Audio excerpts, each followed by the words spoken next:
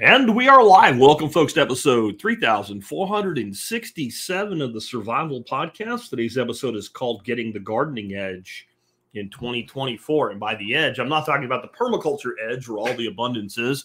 I'm talking about an edge, like an edge on the competition. All the things that I've been doing over the years, and specifically with my primary garden over the last 4 years that involve things like bioactive compost, cover crops, specific soil amendments and things like that have this year, before the main crops even start growing, I already know this will be the best year that I've ever had. How can you know such a thing? How could you possibly know in the spring when you're planting that you're going to have one of your best years ever for production? It doesn't really seem to make any sense unless over the years you've developed an eye and a nose, and you know what to look for. This weekend, I put in over 200 starts, 200 transplants. I'm going to talk about how I did that and what I observed in doing that. But I will tell you that this episode today, on this Monday, is from two things. One is my experience this weekend, Saturday and Sunday, planting all these plants and just being excited. And I like to talk about things that I'm excited about.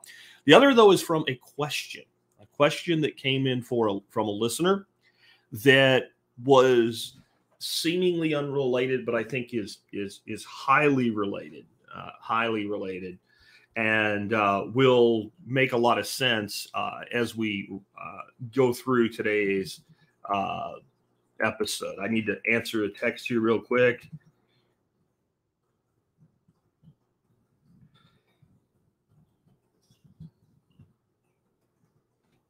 Anyway, sometimes things do come up that need immediate responses. So sorry for that delay there. Before we get into this subject, let's go ahead and hear from our two sponsors of the day. Sponsor of the day, number one today, is USABerkeyFilters.com. That, of course, is Jeff, the Berkey guy Gleason. Jeff was one of the first sponsors we ever signed. I think Jeff first joined us in 2010, very early in the year. There was a couple years that he wasn't a sponsor. He's come back around in the past few months, and we've brought him back happily as a sponsor. He's maintained his status as an MSB discount vendor since 2010. So that's 14 years he's been supporting us one way or another. And here's the thing. You need to make sure you're drinking the safest and best water possible. For that, you need a filtration system. It makes a lot of sense, in my opinion, to get a system that really can't fail, that has no moving parts, and it is the least expensive to operate long-term. Berkey fills all of those roles. Check them out at USABerkeyFilters.com. And, get your Berkey from the Berkey guy, not from some guy that just discovered Berkey and started, selling them at gun shows last week or something. Get somebody that's going to give you the support that you've come to expect from sponsors of the Survival Podcast. Jeff is one of the top resellers for Berkey in the country. And due to that, when there is an issue, he has no trouble getting it resolved. Again, USABerkeyFilters.com. Next up today, the Exit and Build Land Summit 4 is coming up.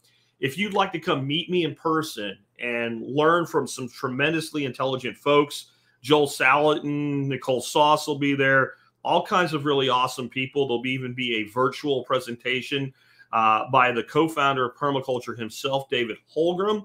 And it is just, the whole experience is amazing. Let me be honest about me and public events, especially in the spring. First of all, I turn down 90% of all of them that I'm invited to. I just don't have the time for travel. That's number one. Number two, I turn down everything in the spring except Exit and Build. And there's a reason. There's two reasons. One is it is a 3-hour drive. Right, for me. So I can logistically do it. But really it's because John does such an amazing job. The events, the networking, all of it. It's at a fantastic event venue, the Bastrop Community Center. It's just a great experience. John just does events well. And if I'm going to be at an event, I want one that's done well. Some of the people I've met there have been really helpful to me long-term. And I'll tell you this, any event, not just this one, but if you go to an event, spend as much time meeting people as you do talking to speakers and listening to presentations. The value of building networks is huge. And there is a real community forming around the Bastrop area of Texas, a community that even if you're not going to live there, would be great for you to plug into. This is a good way to do that. And it will just be a blast. And you'll get to meet me and hang out with me and a bunch of other cool people. So do consider coming, because I guarantee you won't resent it. And definitely consider upgrading your ticket to like one of the VIP tickets or something like that. The meal alone is probably worth the cost of the ticket, between the food, which is awesome, the experience was just awesome, and the people that you meet, that you can meet at a different level when you have that smaller group than the about 500 that will be in the audience at the main presentation. So anyway, let's get into this. When I started planning this weekend, as intimately familiar with my soils as I am, I wasn't really prepared for like this sea change that's happened. And I think part of it is that last summer, not this recent summer, the summer prior was incredibly brutal. Things got overwhelming here. And I ended up just basically tarping 3 of the beds. And then through winter that year, I tarped 3 of the beds. I put down, I did what I recommended. And it was fine. And I had a great year last year.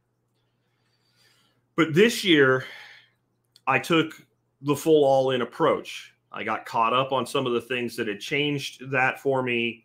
And I was able to do a multi-species cover crop going into the winter.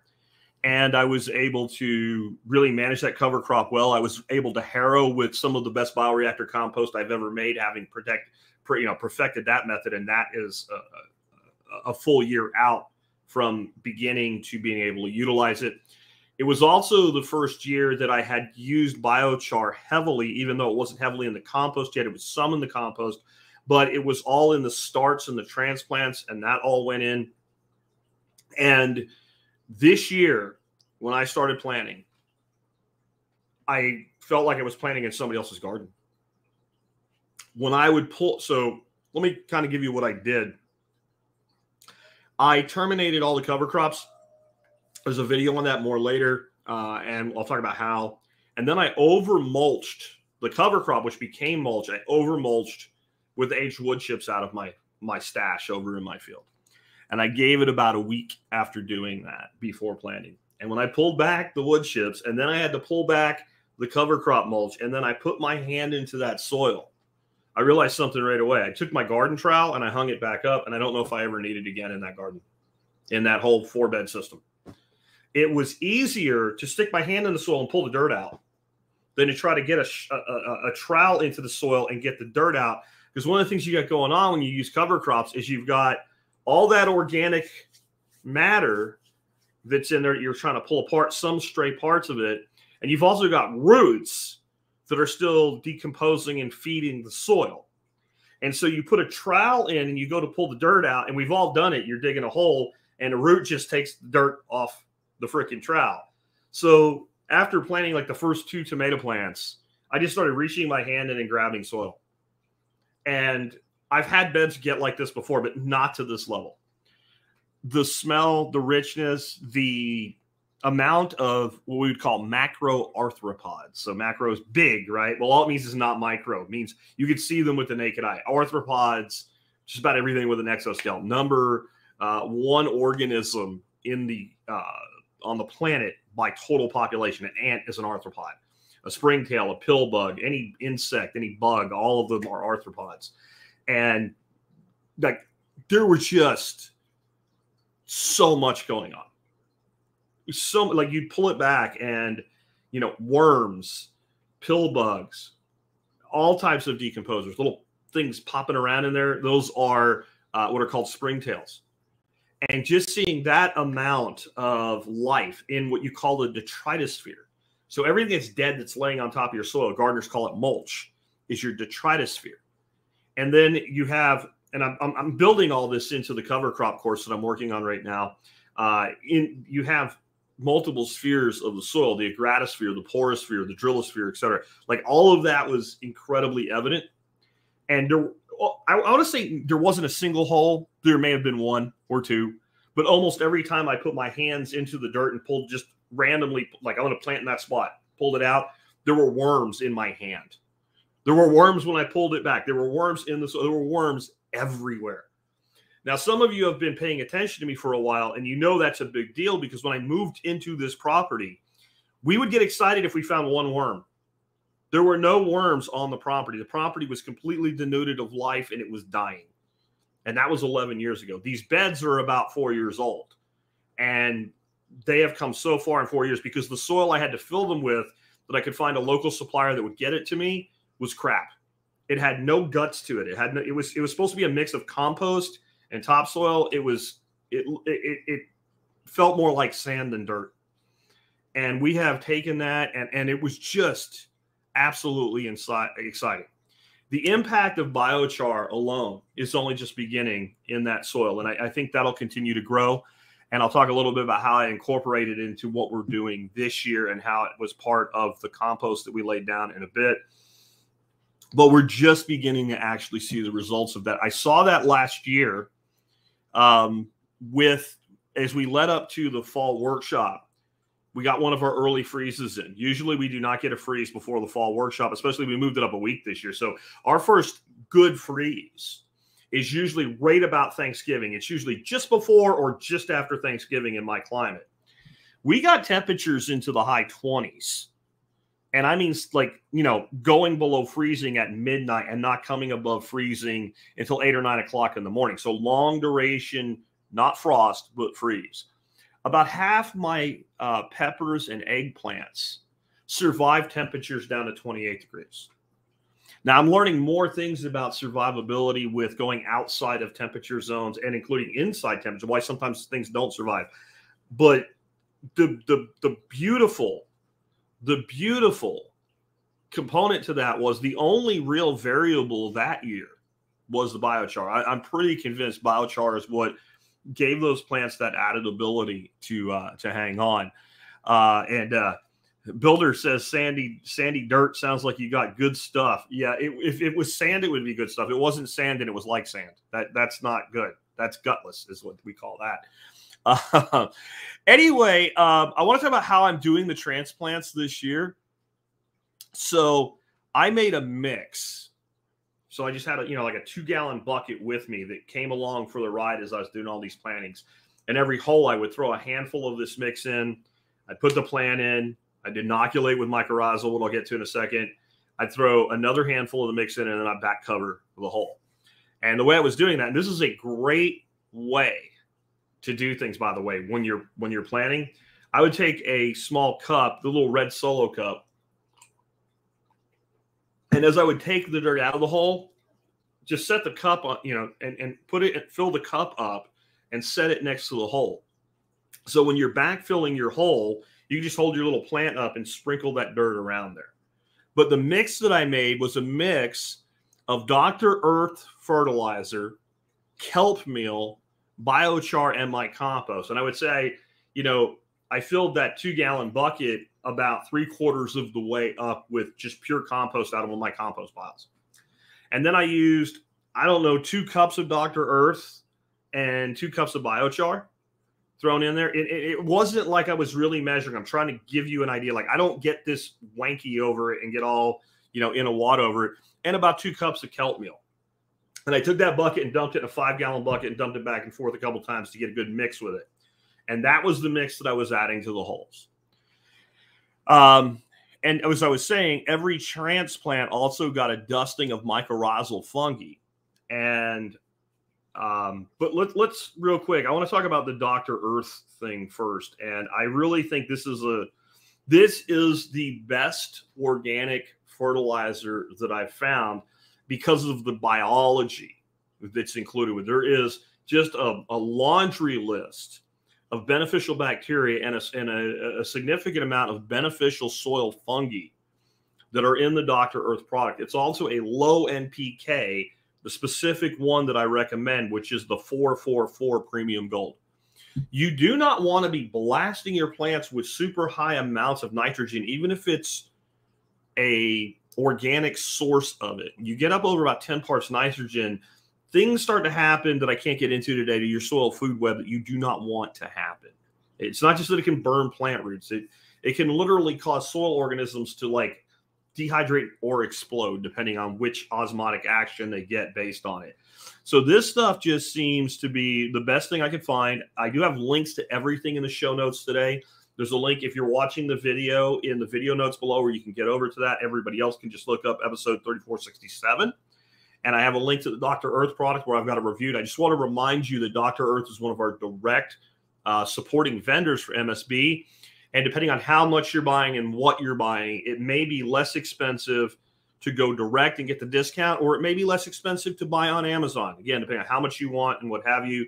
But the direct discount's 10%. So check that out when you're making your decision about what to buy. But the Dino Myco is the other thing, which is the mycorrhizal inoculum that I've been using. And I keep saying this, but there's a reason. The number one thing that you can do, in my opinion, to improve your results in your garden, if you're doing things at least organically, you know, and hopefully full scale regen ag permaculture. But if you're not destroying things with, you know, synthetic fertilizers and herbicides and pesticides that might have a detrimental effect on your soil fungi, and you shouldn't be, then this will be the single biggest thing that you can do. And what I literally did, again, every hole got a handful of that mix I already told you about. And as I would get that plant ready to put in there, and I'll talk about this in a second, that bench from Vivor, most back-saving, most comfortable, best accessory I have found for my garden in a long time. More on that in a bit. But a little pocket on the bench, they just reach down and grab a pinch of this fungal inoculum and right on the roots, even though some was put into the container at start, just a little dusting and into the soil. And I'll talk more about this later, but a lot of what I planted this weekend was not productive in the way that we think of it. And what I mean by that is there is no product that's going to come out of it that will actually be something I will eat or put on the table or sell. So non-cash crop. We would call those covers or interplants. I absolutely applied this mycorrhizal fungi to those plants as well. And those are things like zinnias and cosmos and marigolds and stuff like that, right? And you might wonder why. And this is part of why I did today's episode. I got a question on Friday, and it was a really intelligent question. And it was that this person talked to someone who runs a market garden farm. And they said, you know, they were talking about me and my show, and, you know, this person mentioned how fond I am of mycorrhizal fungi. And they said, well, that's good advice, and your peppers, your tomatoes, etc., yeah, you should definitely do that. But their point was there's no real reason to do it with short-term plants like lettuces and greens and stuff. And this market gardener friend of theirs, that's like their number one cash crop. And it generally is for market gardeners. You can turn greens quick. And then what they said is the plant is not in the soil long enough for it to really benefit the way that a larger plant like a pepper or a tomato would. Yeah, sure. Okay, let's talk about something else then, though. This is not like throwing fertilizer in a hole. This is a life form. And it needs roots to associate with to propagate itself. So what's going in that spot next to your high turn crop? How many spores will be released into the soil for the future because we inoculate every plant that goes in? That doesn't mean we'll do it forever, but as we're still establishing and building up our gardens. And then my other thing with that is, again, that pouch can seem expensive if you read the instructions on the pouch, but it's made, let's be honest, most of the high-end inoculums and things like that today are made for the cannabis industry. Adding 50 cents to the cost of a plant in the cannabis industry is not even a rounding error. Like, the value of one plant producing 10% better so exceeds that dollar that we don't even think about it. We do not need that amount. When I say a dusting, I mean a small pinch, like I'm putting salt or pepper on my food and right on the roots. Now, what you're doing is every plant that goes in, you're forming that association. You're going to improve the results of that plant, but you're upping the population in your soil. You're using a life form, not an innate thing, something that's, you know, dead, or like it's not just organic matter. You're actually adding life into the soil, right? And yeah, Andy's saying it says a spoonful. I just use it again. Same thing. Now, let me say, if I was propagating long-term perennials, let's say gojis or something like that, and I was rooting them, then potting them up, and then putting them out. When I potted them up, I probably would use a full spoon for a perennial, right? For annual gardening and how many plants we're putting in, that dusting is all that you need. That's all that you need. And I use like 2 or 3 pinches for your longer crops, especially tomatoes. Tomatoes really benefit from this. But I just encourage you to consider at least adding that to what you're doing. And if you have any doubts, trial it. If you do 12 tomato plants a year, inoculate 6 of them and don't inoculate the other 6 and just watch what happens. It will convince you so quickly, because that fungal relationship is so beneficial in so many ways that I really can't get into today. I mentioned I terminated the winter cover crop, and I have a video that you might want to check out if you haven't already that shows different methods of termination. But in that video, I give away how to make what I call a termination board or a crimping board. And every time I bring this up, people are like, that's what they use to make crop circles. Yeah, sort of. People that make crop circles, though, they're doing it with corn that's already dead and whatever. So they just use a board. The thing you do to make a crimping board is you take a single piece of angle iron and you bolt it to a 2x4. And I would make that 2x4 the width of your bed, up to the point if your bed is more than, I would say, 4 to 5 feet, then make it so that 2 passes will cover the width. Because when you have a board if you had like an 8-foot board, first of all, it's unwieldy if you had like an 8-foot bed to be moving this 8-foot 2x4. But the other thing you're doing is that piece of angle iron is not sharp, it's dull. And when you step on it, what it's actually doing is it's crimping the stalk of the plant that you're trying to terminate. You don't want to cut it, especially grasses. What happens when you cut a grass? It grows back. And there are some questions coming in, and those that look like Andy's question here, I can't even read it right now because I'm rolling, but I will probably see it and I will probably star it. So that's how to do it. Anyway, you don't want to cut through, but you do want to significantly cripple the plant so that it can't transport nutrient to the top, and that will cause it to die back. And especially a grass, if you cut a grass, like we mow the grass, what happens? It grows back. Doesn't matter, it's an annual grass. If it's not near the end of its reproductive cycle, you cut it, it's like you mowed it, it grew back. So with grasses, we really, if they can have a little bit of a seed head in the milk stage, that's the one they're most vulnerable.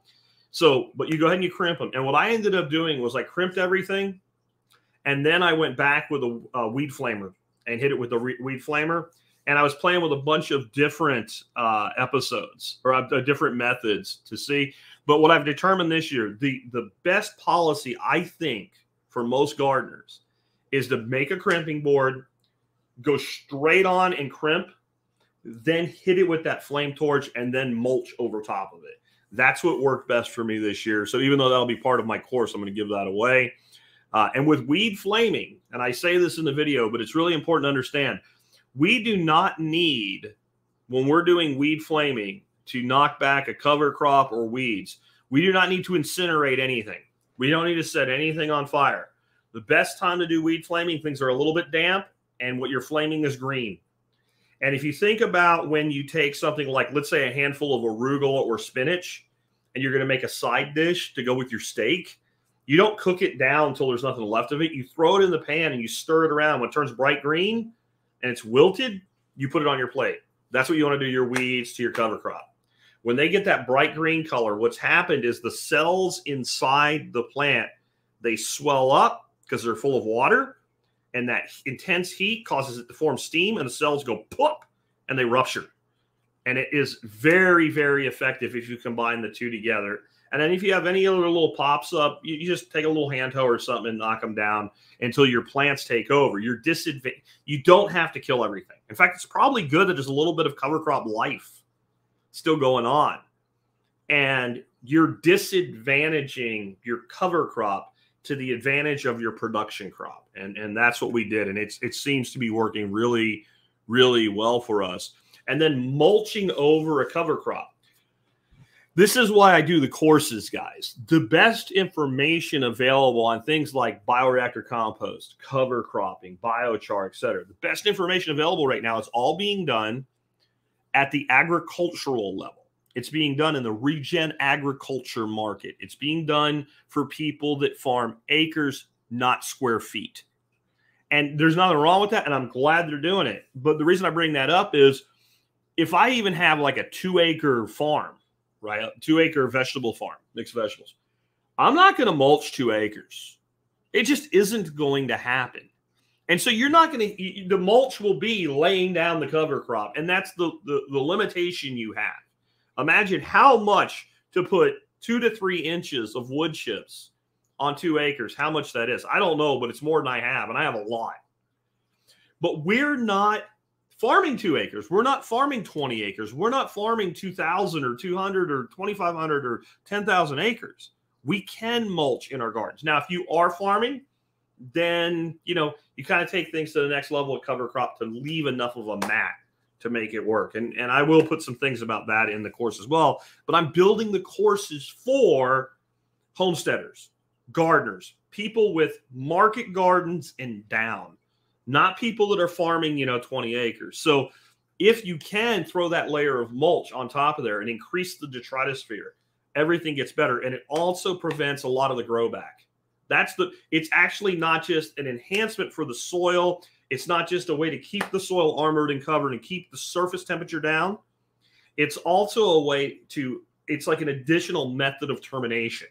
Things don't grow as well when they have stuff packed up on top of them blocking the light. Next, some of the stuff that was evident when planting, I want to hit again, even though I mentioned it a little bit because it was exciting. Again, I found worms in almost every hole I dug. So, you know, you're sticking your hand in a hole, you pull the dirt clod out and you put it in the cup and there's a worm in there and you look in the hole and like a worm falls into the hole because he was going laterally through the soil and didn't notice you digging. When you have worms in your garden, you have fertility. You have an incredible bacterial aid. And one of the things we need to learn about worms is they are generally not eating what we think they are. So we put, you know, shredded leaves and wood chips and we grow cover crops and we got roots and we think those worms are like literally munching on that. They're eating more the broken down refuse of the lignin and things like that. And they're eating the microorganisms that are doing it. They're eating the waste products of the microorganisms that are doing it. They're eating the dead microorganisms that died after they ate it for a while, reproduced, and gave up the ghost. And so your worms are actually gardening for you. I mentioned the soil spheres earlier. One of the soil spheres, like a hemisphere, right? Or the sphere that is the earth. You flat earth guys, I'm sure there's somebody out there that's going to start yelling at me now. Go ahead. I'll ignore you because you're not worth talking to. But the spheres of the soil, one is that drillosphere from those worms. And that's just their burrows up and down, up and down. Well, as they're moving through there, they're carrying bacteria and ooze and the biogels on their body, and they're depositing it. They're actually literally move fungal spores just like off their little, you know, the slime that comes off of them. They're also producing waste all through that drillosphere. But the other thing that they'll do, and I saw a video of this and it kind of blew my mind. This farm that is doing, you know, cover and no-till and always leaving, like it was a corn crop they had harvested. And instead of taking off the stover and selling it as silage or something, they just laid it to the ground as a cover and then replanted another cover into it for the winter. And this guy had video in the dark, so you could barely see it. You see these huge brown leaves from the corn stalks moving, and you could hear it moving.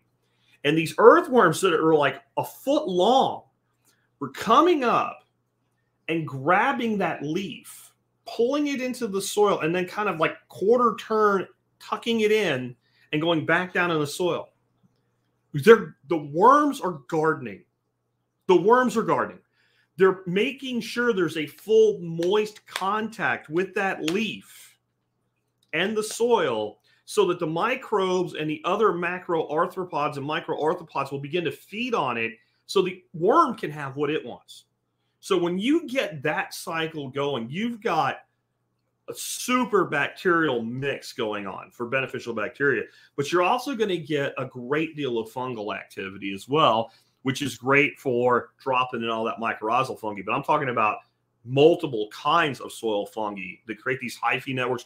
There's even soil fungi, I don't think people realize this, that act as predators. It's a fungus. You think, how can a fungus be a predator? And yes, there are things like fungal infections. There are fungi that will literally infect the skin of a nematode. And while that nematode's crawling around doing this thing, it's spreading fungal spores until eventually the fungi overtakes it and kills it. So it's both growing, but there's active predation by some of the fungi in the soil. There are fungi in the soil that will generate a 3-cell strand, just 3 cells of fungi, and it forms like a loop. And when a nematode crawls through that loop, it will flood those cells with moisture. And when they do, they will swell up like 10 times their size, effectively closing the loop and basically lasso this moving nematode, which is actually quite quick at this scale, because that loop will close in a fraction of a second. So all of this life that is in our soil, when we start taking these approaches, we keep that life alive. And a lot of the things that we think of as problems tend to just go away, like pests and things like that. The amount of leftover organic matter I found. I mean, I was finding roots and clods and just, like I said, you know, when you pulled the dirt out of the soil, you had to hold on to it so that all the stray organic matter didn't rake it back in the soil. And I'm just looking at this going, how is there so much organic matter? How is this soil so moist? Because we've had so much rain, but it doesn't clump. It doesn't clump. It's not like mud. It's beautiful. Like you take it in your hand when it's soaking wet and it still falls apart, but yet it gradospheres together at the same time.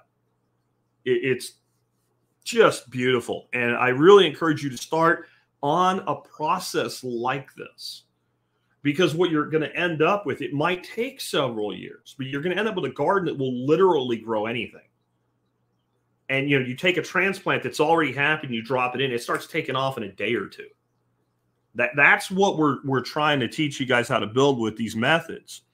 The macroarthropods, again, like centipedes, little bitty micromillipedes, pill bugs, spiders. What I found, I learned a new species. It's called a western yellow centipede. They grow a few inches long, but they're very, very thin. They don't get big like a normal centipede. I found those in my wood chips that I was putting in, so I'm sure they'll be there. They're an arthropod predator, right? And they're not something you need to worry about. They're not going to hurt you or anything. Like some centipedes can give pretty nasty bites. These guys apparently are pretty cool. And they're actually from Europe. And somehow they ended here, and they're endemic throughout most of the United States as well. There were just so many things. And these critters are what break down that residue, is what it's called in cover cropping. So when you talk to conventional farmers, they'll say, well, I tried cover cropping. I couldn't plant or manage my fields because I had so much residue, and it was there the whole season. It didn't go anywhere. What do you think about that? So farmer plants a cover crop, let's say cereal rye, just a single species cover crop. In his first season, he lays that cereal rye down. It's about 3 foot tall when you lay it down. Plants corn in, corn does just fine. But by the time the corn's done, the cereal rye looks like straw that's bone dry, sitting on top of the surface. Now you got corn stover, you're trying to do what that other fella did, and you're ending up with so much mulch that it's too much for the farmer.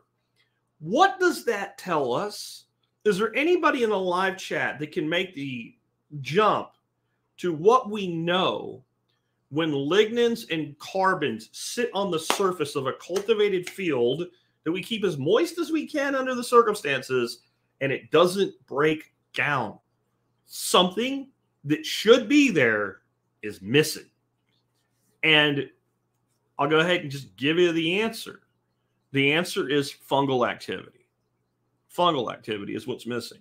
If you have good fungal organisms in your soil, and you take a carbon and you lay it and give it soil contact, that fungi is going to immediately start colonizing and breaking it down. Well, what aids in that, though, is all your little macroarthropods.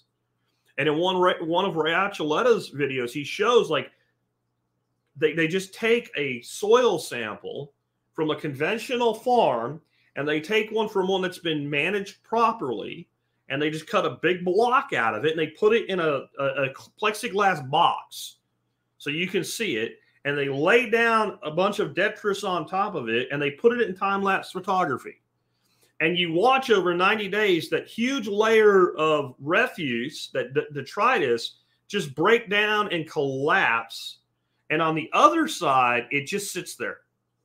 Now, they didn't add anything. All they did was just like been cut like a block of sod, you know, let's say 2 foot by 2 foot chunk, and put it in a plexiglass box so it could be observed. When you watch the time lapse, it's not just the fungi. What you see are all these little critters, worms, springtails, pillbugs, all of them going up and down through that detritosphere, especially when the lights go out for the evening. And so the combination of the macroarthropod and the soil life and the worms, in addition to the fungi, is breaking down that residue. Now, I know what you're thinking. I don't necessarily care in my garden because I just pull it back and plant. I'm not trying to drive a John Deere out there and plant, you know, a couple ton of soybean seed. I get it, but if you want the soil to really improve, then all of that detritus needs to be broken down and carried and channeled up and down through your soil for you. Now you don't need the rototiller anymore. Why do you need the rototiller? To get the organic matter into the soil when our little friends will come up and get it and take it down there for you. Better yet, they'll come up, they'll feed upon it, they'll go down in the soil, and they'll poop it out. And when we combine this with deep taproot structures and hair root fibrous structures, etc., and Jesse's got it, it's tilling without tilling. You let nature till for you. Every one of us that's gone down this journey has at some point gone into a forest, gotten past that thick edge into the center of the forest, pulled the leaves back and looked at that soil and said, gee, I just wish I had soil like that. Well, how does that happen? That happens the same way we're talking about. As Jeff Lawton would tell you, the forest is the teacher. Bill Mollison said the forest is the ultimate teacher. And if we lose the teacher, we lose everything. Well, that's what's going on in the forest. You have all these life forms doing this, and those trees grow beautifully, and nobody irrigates it, and somehow they survive, and they thrive, and it grows in this massive ecosystem. Well, if we stop killing it, then we will have that too. And if you're tilling, you're killing. Tilling works. It works, short-term thinking. And it works because what happens is when you do push a massive amount of oxygen into the soil and right down as deep as the tiller works, you do. And below that, you create an anaerobic, you compact it. But in that fluffy zone you create temporarily, oxygen pours in there. What happens when we turn a compost pile? It gets really hot and shit breaks down fast. Why? We kick on the bacterial activity. Well, that's what we want. Not exactly this way. We kick on unfettered, non-competition bacterial activity to specific groups of bacteria that like that situation. And what do? All bacteria are what are known as an R strategist reproducer. So we have reproducers like humans. We make one baby, and it takes 18 years to become an adult. It takes 12 to 15, 16 years to become sexually capable of reproduction, right? We generally frown on that young. But, you know, when we were cave people, that probably was how things work. But it's a long-term reproduction strategy. A primate has that long-term reproductive strategy, right? An elephant has a long-term reproductive strategy. They take care of, you know, 1 or 2, or even dogs are fairly long-term. They might have a litter of 8 pups, but they have to bring them up, and they go in a cycle the next season. Bacteria, they just make, and they start doubling and doubling and doubling and doubling and doubling. If bacteria reproduced unfettered, It would take something like 2 months to double the mass of the planet, right? So we're creating a micro version of that when we till. And so they go in and they eat all the organic matter and they reproduce as fast as they can and their population spikes. And then when they got nothing left to eat, they die. And we grow our food on their burnt bodies. That's what's left of them. And that's why we have to do it every year. Because we get that huge explosion and population collapse. And because we keep doing it, we continuously reduce the diversity of those species. It's a constant collapse of diversity until we only get a few that can function, until we end up with compacted soils unless we till. And the same problem every year, and our return on the tillage goes down, down, down, down, down. Tilling is killing. I don't say it because I'm an eco hippie. I don't say it because I'm a redneck hippie duck farmer, right? That's not why, okay? I say it because it's true. And I will acknowledge that it works, because if we don't, then we don't reach the people we need to because they say, well, but when I do it, it works. Yeah, but it works for how long? And you have to keep doing it. And by June, when you go to dig a hole to plant in another plant, if you're gardening, you're like freaking digging at it with your trowel instead of just sticking your hand in there. So that's why we take this approach. And again, digging was so easy. It was so much easier to do by hand than with a trowel. And I've always developed my beds eventually to where you can do it with your hand. I've never done it to the point where I really preferred it. It was just easier, especially like when things were coming out of like 6-packs or the small 2-inch pots. Like it was just one handful, drop it in, put it back. Just beautiful. Just beautiful. And yes, please, Richard is saying 69 watching. I have like 80, Richard. I don't know if that's multiple sources or what, but in any way, Richard's right. Please, if you're watching the video of this now or later when it's, Memorexed, please hit that like. It really helps us to reach more people. Thank you for reminding us of that, Richard.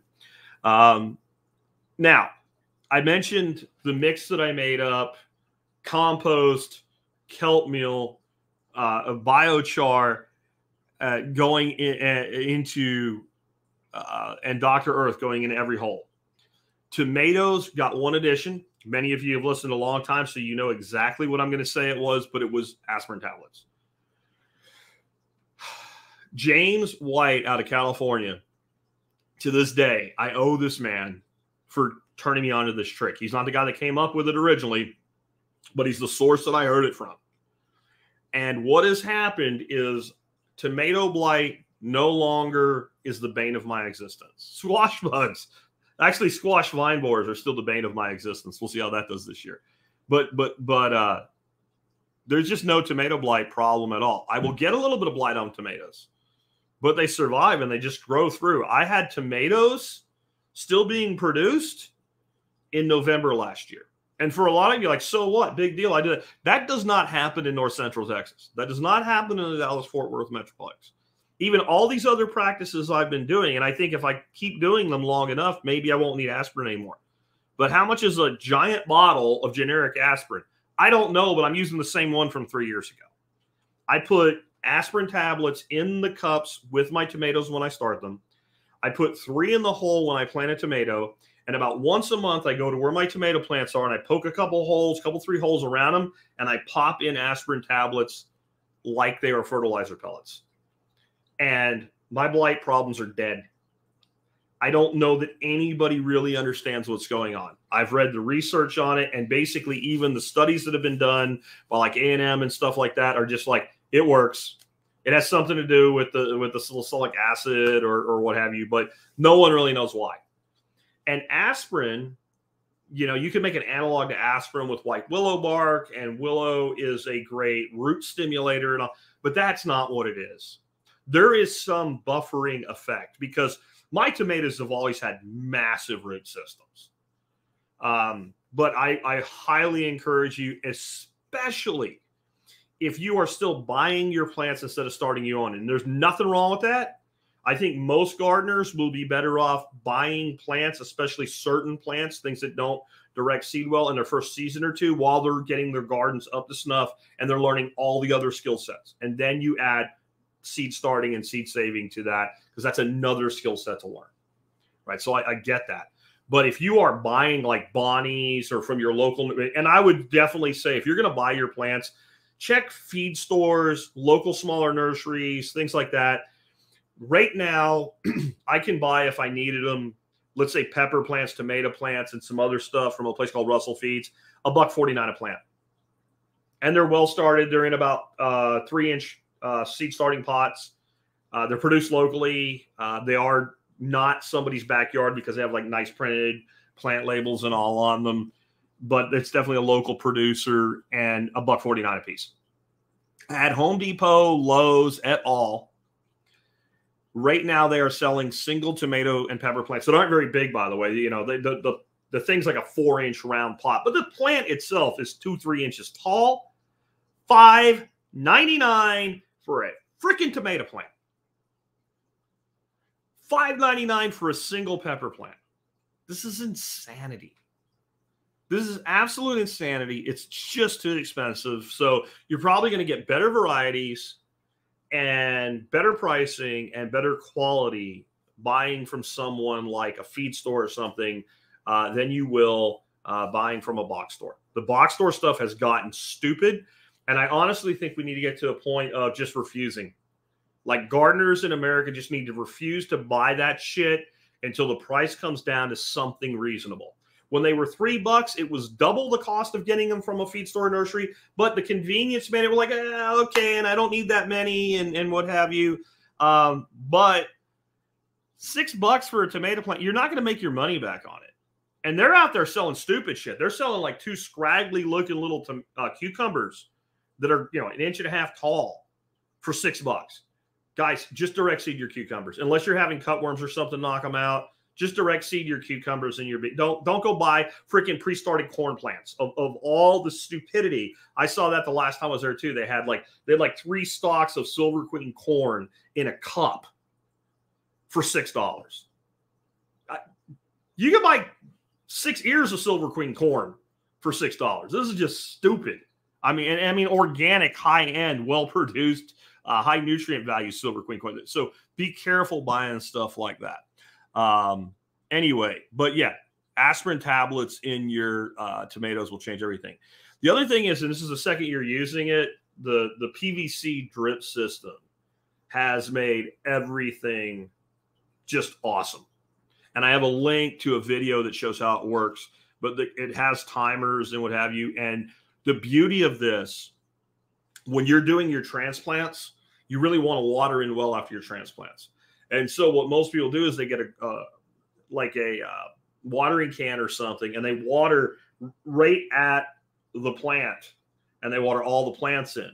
Well, you just taken this plant that's got a little bitty root ball because it came out of a pot, and it has not yet extended its life web of roots into the surrounding soil. So it's really easy if the soil surrounding that plug is dry, that osmosis will take the water out of that little root ball and move it out. That's why you put the plant in, you water it, it's not even that sunny out, and it goes, and it just looks like screw life, I quit, I give up. And it does or doesn't come around after that transplant shock. But that's not the only reason you get transplant shock, but that's a big reason you get transplant shock. When you can finish that bed and turn it on and drench the whole bed in a slow soak, not only do you not osmotically pull the moisture out of the plant, you just think because everything becomes equalized and has enough, that plant is going to start sending those roots out to expand its reach much quicker. And so this was the least transplant shock I'd ever seen. The other thing I did is I had looked at and if you can do this and you have the luxury of time, a great thing to do is look for a weekend, especially because then you have the whole weekend to work, where you're going to have a lot of cloud cover. So you don't have intense sun, especially early in the season. It's because that plant has a day or 2 or 3 to kind of get its feet underneath it, literally, because its roots are its feet, before it gets hit with sun. Because even, 70 degrees, we like 70 degrees. Intense sun at 70 degrees on a transplanted plant, a lot of times that plant will have a hard time. So hardening off is a good idea as well.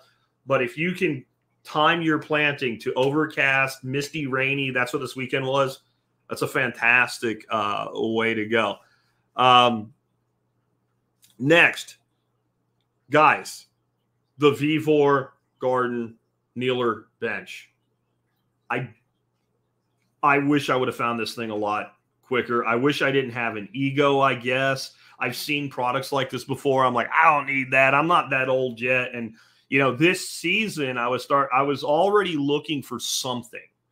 And it's not even so much up and down and up and down. What it is that, you know, gardening season in the spring anyway is generally a pretty wet season. And so you kneel down, and next thing you know, your knees are soaked through, and you got mud all over your jeans and everything. And so I was thinking, like, what, you know, some of those knee pads that, you know, that like carpet layers use, or just a mat that you can get on. And I had been using like some rolled up weed blocker that was left over to do this with. So I saw this bench when I started working with Vevor. VEVOR.com. Remember, I have a direct relationship with them. You can get 5% off everything in the Vevor store. You can find everything that that you can buy from Vevor through tspaz.com, support the show. But when I got set up with them, they have with what's called the influencer program, which is what I'm part of, where you can request samples. And when they first approached me, it sounded like I'd be able to request any sample I wanted. No, not so much. You click this little selector thing and it'll show you like there's like 6 or 7 things available at any given time. And most of the stuff is available right now. It doesn't fit well for this audience or for me. But this, I was like, yeah, I'll take one of those for free. They're like $35. So I requested when they sent it. I put it together. I did a video for you guys on it. I'm like, this is really impressive. And, you know, sitting on it, trying it as a kneeler, checking it out. I'm like, I was impressed. Now that I used it for 2 days in a row to put in over 200 plants, I will never not have one. You need one. If you are especially raised bed gardening, you need one. My raised beds are about 2 feet high. I say in the video on it, you'll probably use it mostly kneeling. No, you won't. Sitting on it's perfect. You sit on it, and on one side you do your first and your second row, and you build a 4-foot raised bed, double reach, go around the other side, and you've got your other 2 feet of reach. But the freaking pouches. So I mentioned the mycorrhizal fungi. So it comes in a little zip up kind of mylar bag. One of those pouches, I stuck it in there, left it open. It's not going to spill. It's not going to fall over. When you're ready, you reach down. Once you do it a couple of times, you don't even look anymore. You reach down, grab a pinch on the roots, in it goes.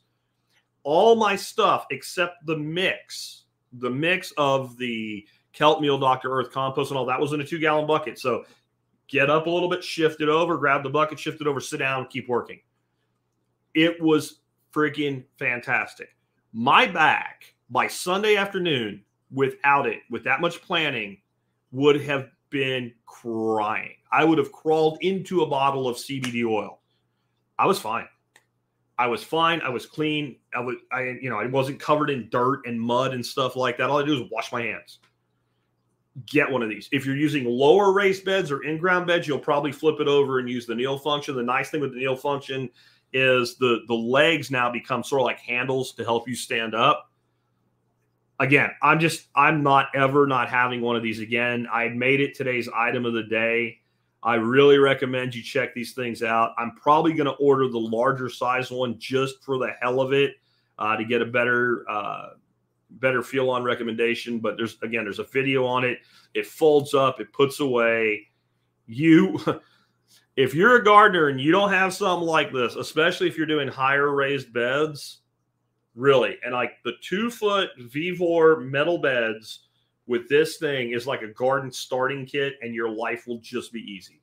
All you have to do is figure out what to fill the beds up with, throw some irrigation on it, and start gardening and start building this great soil. So we'll call that the item of the day for today. And hopefully that'll be useful to some of you guys, because I just can't even begin to tell you how fantastic using it was. I came in Saturday afternoon when I was finally willing to quit for the afternoon. And Dorothy said, I'm surprised you worked that long. And I was like, well, it was a lot easier. And I told her I'm pushing that bench again on Monday because it worked so fantastically. And it's damn comfortable too. I'm surprised how comfortable it is. I also wanted to let you guys know, and this will be a big part of my course going much deeper into it, that I planted a shitload of flowers, interplanted, right? And to me, that's a form of cover crop.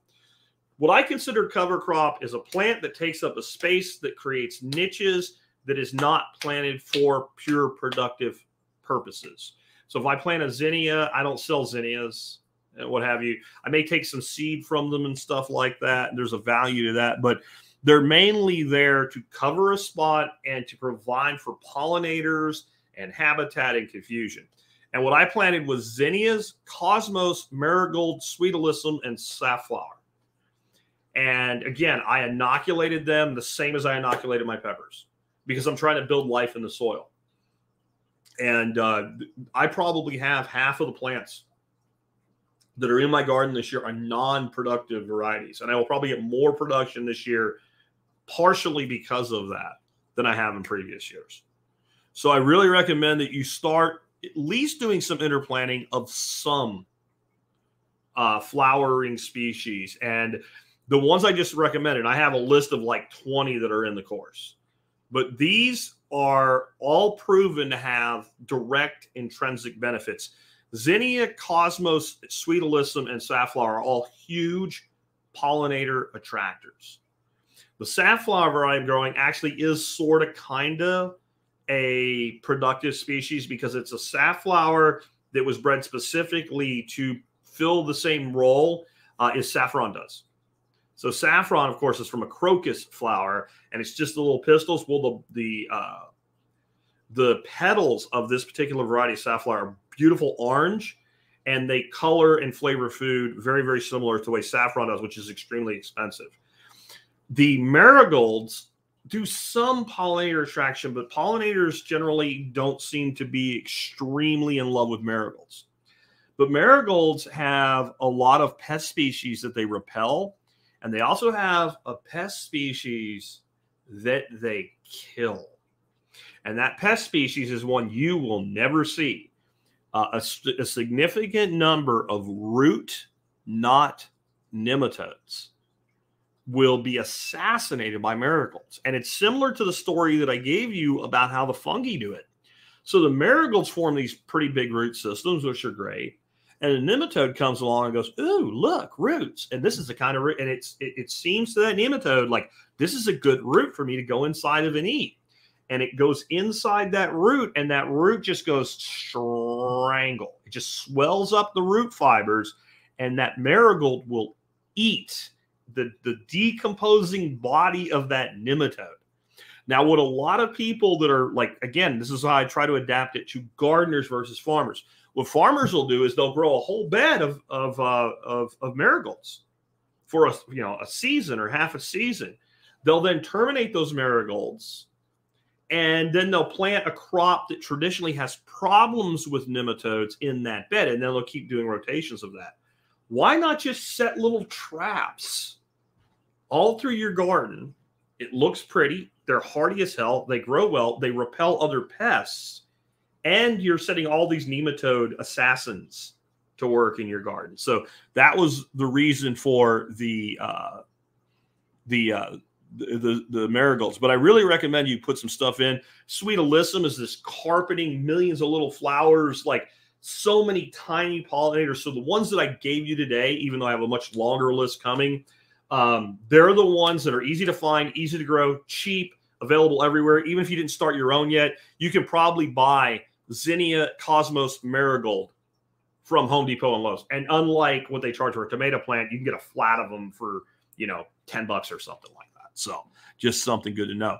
Still to plant. I have not yet planted my serpent gourds for the year, some of my squashes, though I don't know how much squash I'm going to do this year. I may give that a break. My Asian cucumbers, giant okra. I'm planting it's called a tree okra this year in the side of my garden that gets the most intense sun exposure, primarily as a shade plant.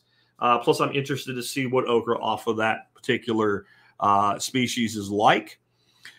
I also still have 6 garden beds that are in desperate need of this improvement. They started with the same soil. They have not been managed the way that these beds have. And this year, they are going to be summer cover crop, the majority of what's going to be done with them. And I'll give you some of the species I'll be using. Buckwheat, I'm going to be using buckwheat because it is a massive pollinator attractant. It's also incredibly quick growing, and incredibly quick to turn over, and you can do multiple crops of it in a single season. Cowpea, if you made me pick for summer, I could only have 2 cover crops for summer. It would be cowpea and buckwheat mixed together. I'm also going to be using sunflower, sun hemp, Sudan grass, more flowers. I'm going to be using a lot of things. And I will be, even though it's going to be part of the course, I will be sharing a lot of it. Remember, I don't secret away knowledge. So I will, like, I honestly believe you can learn almost everything you learn in my courses if you're willing to weed through years of what I've done. When I consolidate it, I kind of have to charge for it to put it together that way. To give you an idea on this cover crop course, I've been working on it for 2 months now. I am not done building the decks, the PowerPoint decks for it in 2 months. Every time I think I'm going to move on to the next section, I'm like, oh, I need to add a section for this. It is literally like opening a can of worms, and the worms start turning into like clowns out of the clown car. I want to make sure I give a full understanding of it. But we'll be doing that. We'll also be using probably some millet in that. And I'll throw out a thing for you. Millet and buckwheat are an awesome way to do a rapid rotation in cover cropping a bed that you're not really going to grow anything in this summer, but you want to start really getting it, because both will take about 45 days to maturity. And that means that, in almost any climate, you can do a buckwheat followed by millet, or a millet followed by buckwheat, and get 2 rotations in one summer. You can put in one, broadcast seed it, and terminate one on top of the other and let it grow up and through. If you're going to do that, I would go millet first, buckwheat second. Buckwheat will pretty much outcompete anything. And when you put your buckwheat in, you can interplant cowpea. And you can get a 3-crop rotation like that with a single and then a double after it. So they're really useful. Now, what I'm going to do this year, and it's going to be interesting to see how it works in only 4-foot wide beds. I met a gentleman in Missouri a few years ago. He was only farming 18 acres of the farm he bought. This was the farm I've talked about before. It was so bad, the way it had been managed until he bought it, that when he went to the land office to do the title work after he bought the farm, he was literally mocked by the girl that did the paperwork for him. She told him he was going to go broke having bought that farm. In a 10-year cycle, he got the soil to be so good that when he sent it in to NRCS for analysis, the guy that did the testing called him up and said, "What are you doing? In the part of Missouri you're in, it is illegal, federally illegal, to plow native prairie soils." The guy's like, "It's not native prairie soil." They had never seen soil of that quality come in from a grower ever from that part of Missouri. What this guy was doing was, I think they were 12-foot strips. So it was 2 passes with a 6-foot machine, something like that. And he was doing 8 different cover crops. And, well, it wasn't really 8 different cover crops. It was like 4 or 6 cover crops and 2 productive crops. And then constantly rotating the strips is how he did this. And he was doing all of his planting on contour. So all the strips followed contour. What I'm going to do is take these mixes of covers and kind of do them like in 4 paths in each bed. Now, some of them you could terminate and replant in a single season. Some of them you can't. And some I might just let take over, but start them out that way. So I'll be sharing all that as I go, kind of taking things to another level with this. So the big difference this year and how we got here, I think it's an accumulation of the cover crops and continuously doing cover cropping and feeding the soil and grading carbon cycling. I think one of the things people don't understand, if you want carbon in the soil, you need a plant to do that. You either have to go get an input over here and mix it in, and tilling is killing, or you have the way to do this is a plant is a solar powered machine that, among other things, puts carbon in the soil, and they cycle the carbon. And I think that one of the things we have to get our heads around in this space, the whole regen ag permaculture space, the total organic matter in the soil is an interesting indicator. And there are places where, it's obviously too low. The average conventional farm has less than 0.5%. The soil is pretty much an inert growth medium. You're doing in-ground hydroponics in most of the farming country. So that's obviously too low. A good number to strive for as you're repairing to start kind of turn the corner is considered about 2%. And we have farms that are 4, 6, 8% organic matter now. So since 8 or 6% is considered doable, the person that's only at 2, you're like, boy, you got a long way to go. Well, where are you? If you're in the sandy soils of California that are traditionally incredibly productive, you may never see your organic matter move up much above 2%. Now you might be like, well, that just means it's fine, because what's happening is you're developing a rapid cycling of carbon. So you have a long growing season. Southern California, you grow 360 days a year. And you're constantly cycling new organic matter through the soil. That's fine. So we have to have the context, and that's something that I'm going to make sure it's in this next course, is context.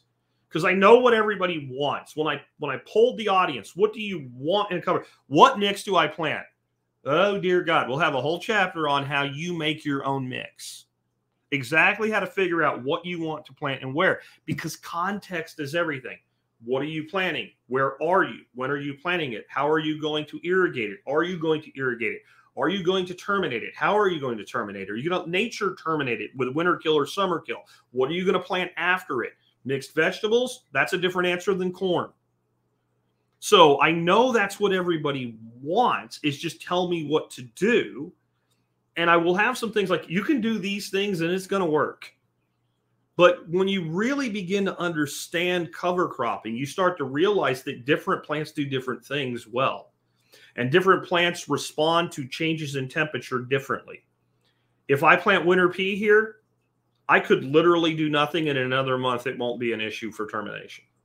The sun will come up and murder the peas, right? How long will they live in your climate? I don't know, right?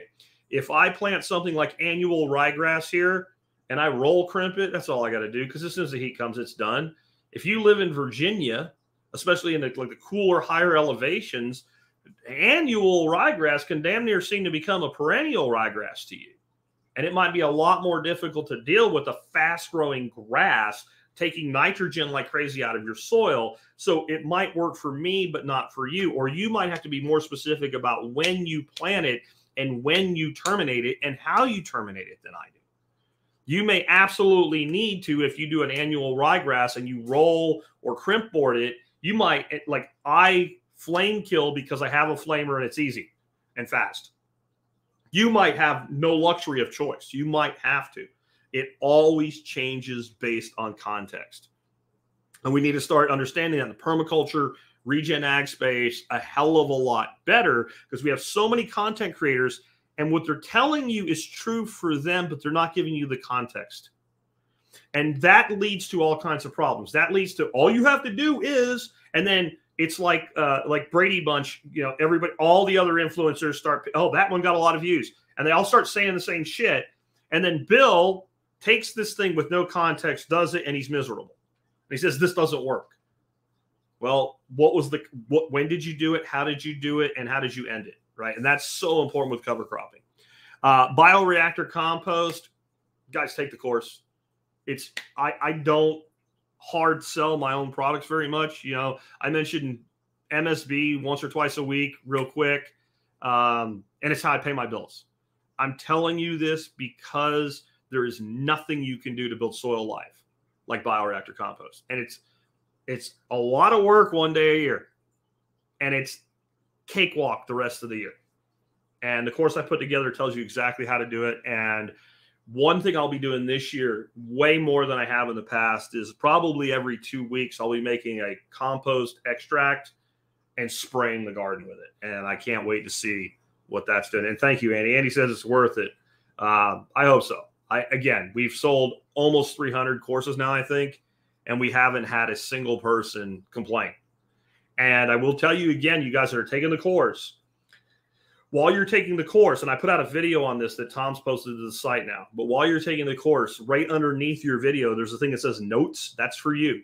And you can take notes all the way through, attached to every chapter as you're going through, and have them just stay there for you. You can go back and take a look at them. So you remember, you can download them as a Word document. And then the other thing that you can do with those notes, if you have a question for me, there's a thing that says notify instructor. You check that box and submit it. I try to answer all of those submissions within 24 hours during the week and 48 hours over weekends. So thank you for the confidence, Andy. I appreciate that. The other thing is aged mulch. So part of my compost course you'll learn in this is if you can get a hold of wood chips and you have a place on your property, you can just let them sit. Do that and let them sit. And when you have another truck come in and dump them like in order. And when you're drawing from your pile, take the oldest first to cap your compost piles or to make your compost with, because what you're doing is a gigantic version of IMO, indigenous microorganism capture. When you start digging through a pile of wood chips that have sat in a field for 2 years, it's like halfway composted. There's chunks that aren't broken down at all because they were dry spots. There's chunks that were almost completely composted. There's all kinds of critters. There's tons of actinobacteria putting all these white strands. There's tons of fungal activity. Every single time we take and cap our compost as soon as the thermophilic cycle ends, we get all kinds of different mushrooms flushing out of it. So you got fungal activity there.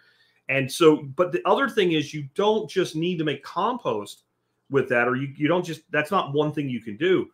Use the oldest wood chips you have when you mulch, because you're infusing biology, but you're also providing lignin that's already partially broken down. It's like baby food. Think of it like that. When you use old mulch, you're like, for all the little critters that are going to be born that cycle in your garden, you're giving them baby food. It's easy to digest. It's easy to eat. And that helps build those populations really, really well for you. The PVC irrigation, again, there's a link to that video in the show notes. You can go on my channel and just search for irrigation on my channel on YouTube and see how to do it.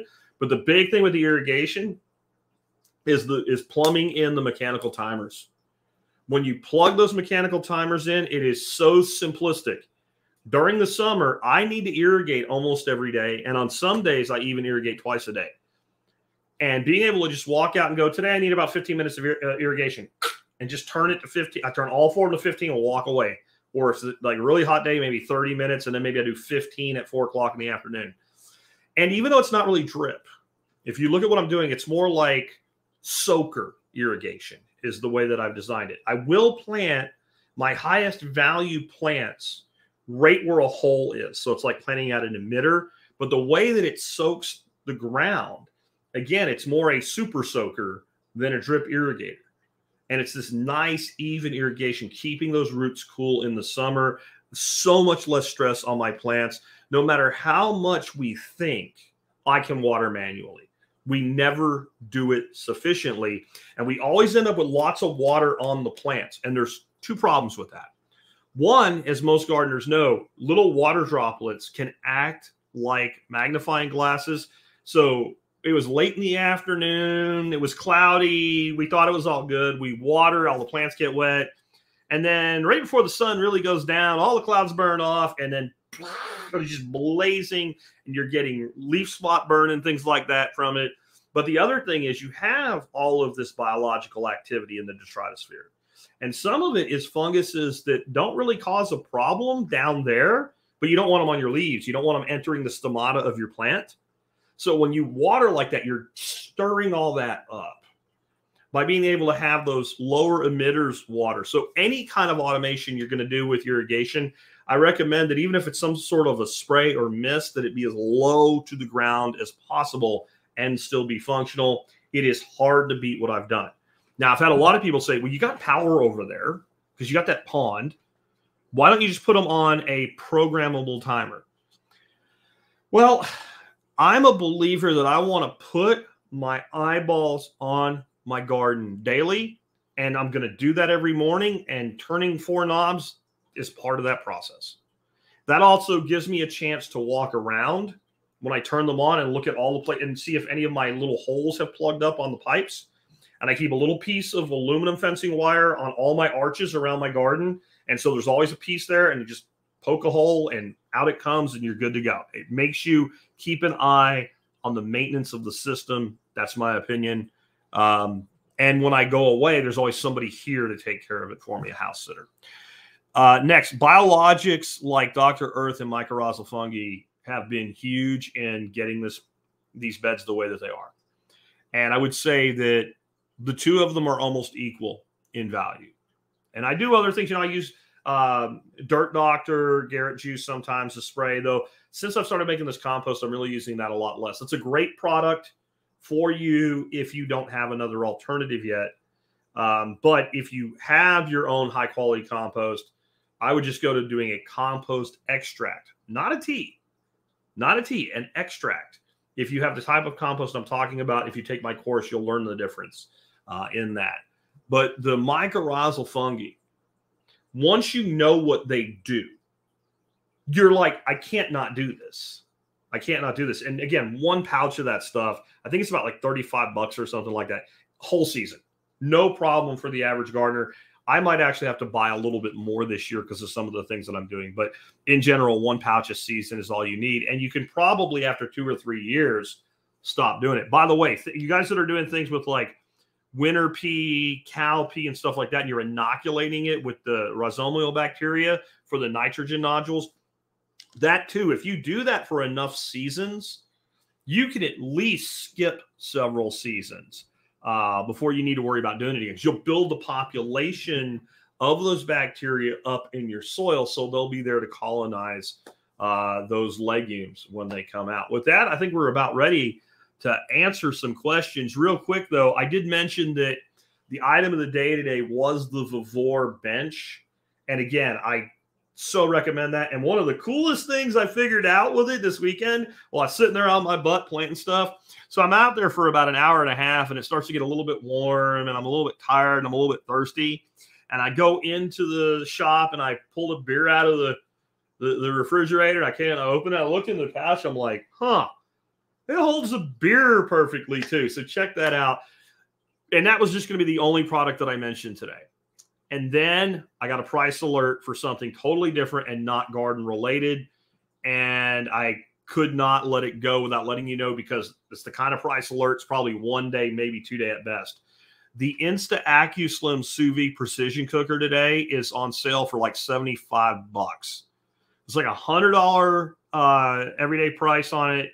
I like it better than the Anova that I started out with. It's a great sous vide circulator, $75. It's cheap enough. I might buy an extra one.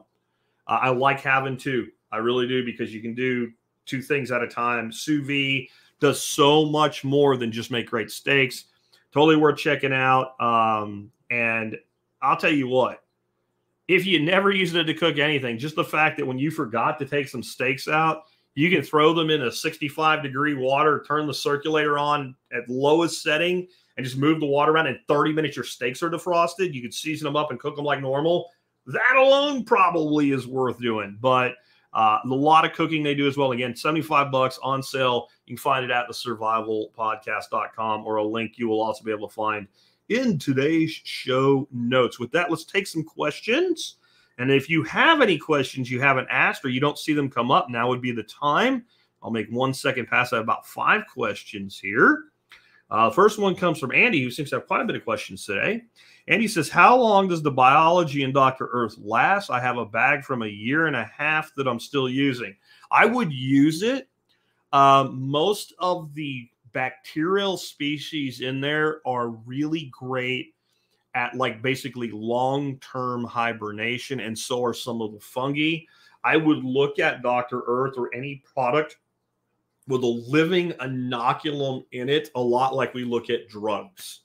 The manufacturer will say use it within 2 years, but if you use it in 4 years, it still works, but its efficacy goes down. Dr. Earth's official answer when I signed the deal with them and I said, hey, I'd like to talk to somebody and get some answers on things, was 1 year. That they say that you can bet on high biological activity for 1 year if stored in a cool, dry place. The hotter and the moister, the more, because once you get moisture in there, a lot of the guys that are asleep wake up. Now, some of the IMO collections that are properly stored using sugar can store for 10 years or more and be just fine. But I don't know that it's that level of hypnosis. I would go ahead and use it, but I would try to buy your biologics about 1 year at a time. About 1 year at a time is what I would shoot for. Andy also says, would you have to separate dinomyco from aspirin in the whole for tomatoes? Absolutely not. You do not have to do that. But what you want to do with your fungal inoculum, so the dinomyco product is, when you look at it, it looks an awful lot like the little balls that are inside a time-release capsule, right? They have a coating on them. And when they get wet, that coating starts to dissolve, and those mycorrhizal fungi spores are woken up. They get about 24 to 48 hours on the outside to find a root to infect. And that's the right word for it, by the way. And I know when you say a word like infect, that sets up all kinds of alerts like, bad. This is a symbiotic infection. But they need to find a living root to touch and to attach to within 48 hours, or they can die. So the other thing is, when they kind of wake up, they don't have a lot of mobility. They can start, once they get one attachment, they can start sending out filaments, and they can reach much further than bacteria. Bacteria, they look like they're fast when you look at them under a microscope, but they're actually, the distances they're traveling are tiny, right?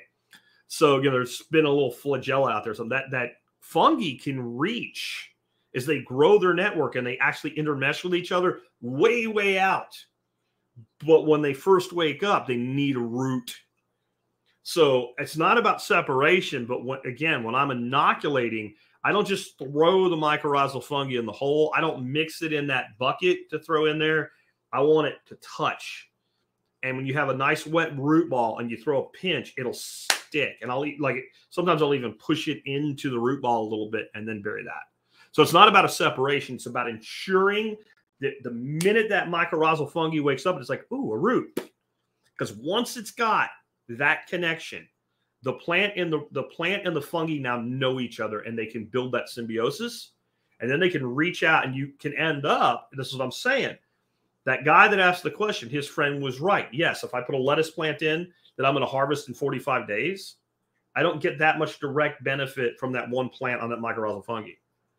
But when I cut that plant and let it come back, how long am I going to grow it for a whole season? Or when I start planting the next, I've got tons of biologics in the soil. So there's best I can do on that one. For Andy, Jackson says, somewhat about gardening, somewhat not. In regards to swales, I always hear make them 3 foot wide for every 1 foot deep. Why is this? I actually don't even agree with that ratio. I'd say it's about a foot per 6 foot. But what that will work. What you don't want with a swale is steep. You don't want a trench. You want a shallow ditch. And you want that because if you have swales with really steep sides, your back cut and your front lip, when they fill up, they will erode and cave in. What you want is something you want it wide for the depth. So usually, if you're doing big time projects where we're putting big trees, you might do something like a 3 meter that's 9 foot by about 1.5 foot deep. And what you get is very passive water spread in that situation. And it's not just the water spreading laterally through the swale, but the water coming overland into the back of your swale. Your back cuts architecture is incredibly important. And you want that water to be able to slide in, not come in like a waterfall. If it comes in like a waterfall, it'll start eating it, and your swale will either grow backwards, or what really happens is it looks like it's growing backwards at first, it's actually filling in. And the thing is, sooner or later, you'll kind of end up with where you should have started, but it's not really very productive to do that. So you're right. It doesn't really hit what we're talking about today, but I'll allow it because it is a ag topic. Chris says, are moles beneficial? My yard is really compacted like rock hard, but the moles are effectively aerating dirt. I think they are useful enough that I don't mind them. As long as they're not causing you a problem,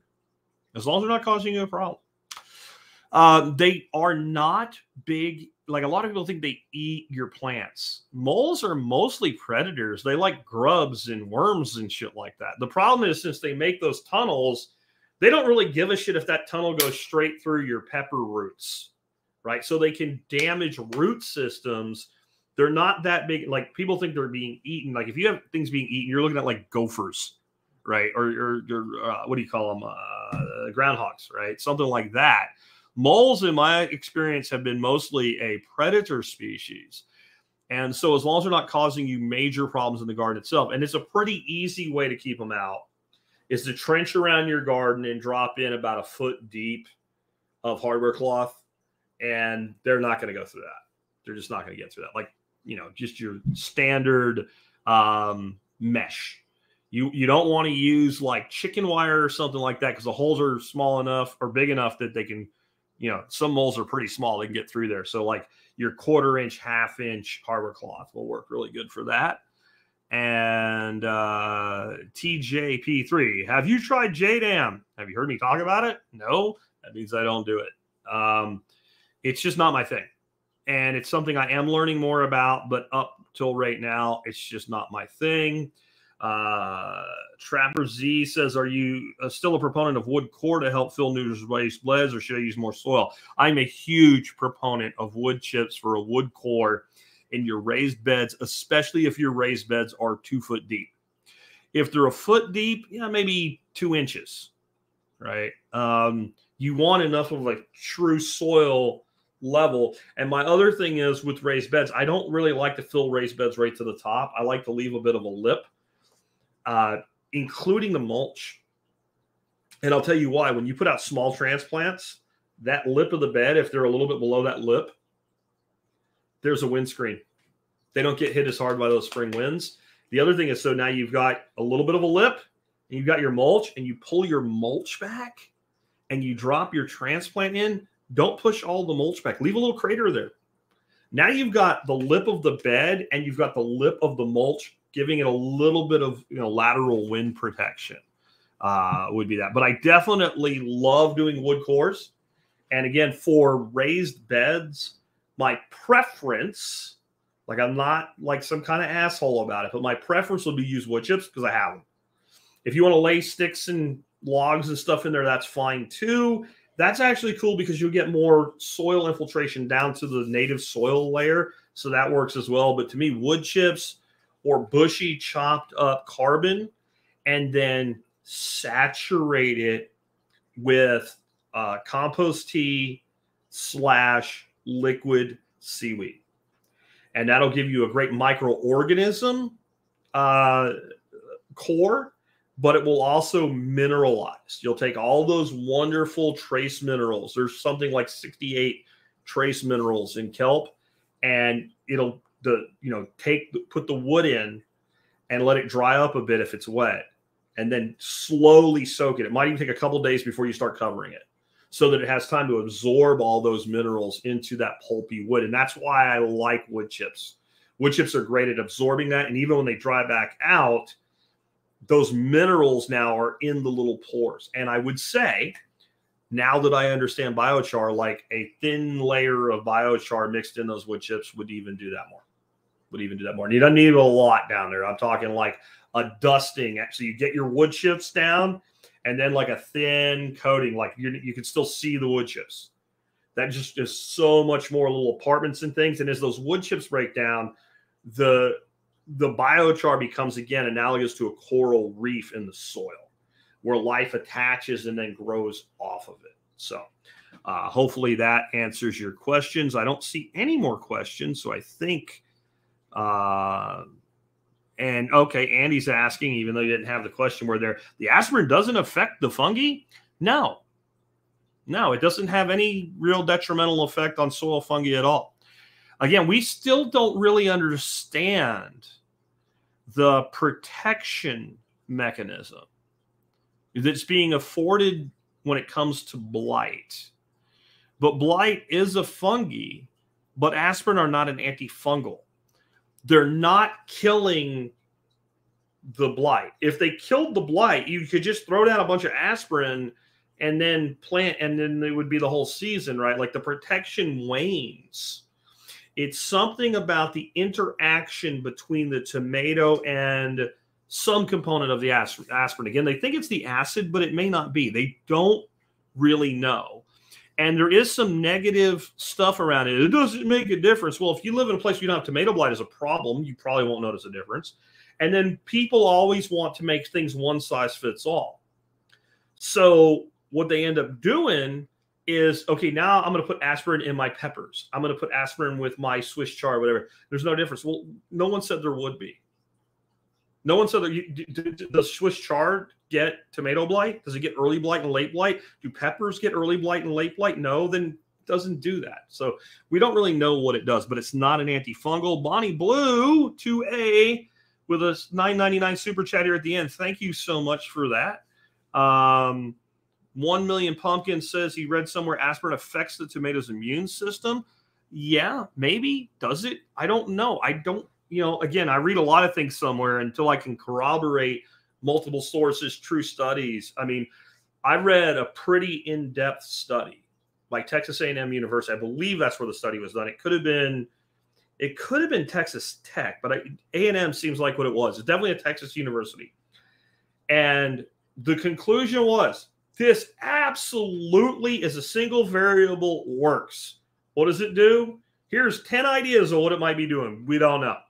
Right? So those are people, when you get down to that level of biochemistry, they know more than I do, and I will just let it be that. Again, Bonnie, thank you for the super chat. If one person does that in an episode, it's really easy to just keep the ads turned off for live streams because Google lies, and they say it'll be one every 30 minutes, and then they pound you with a bunch of them, and I'm not having it anymore. Anyway, guys, hope you enjoyed today's show. Tomorrow will be something altogether different. Then we'll have a Wednesday interview, Thursday expert council, Friday flashback, and we will continue on. Take care, guys, and have a great week.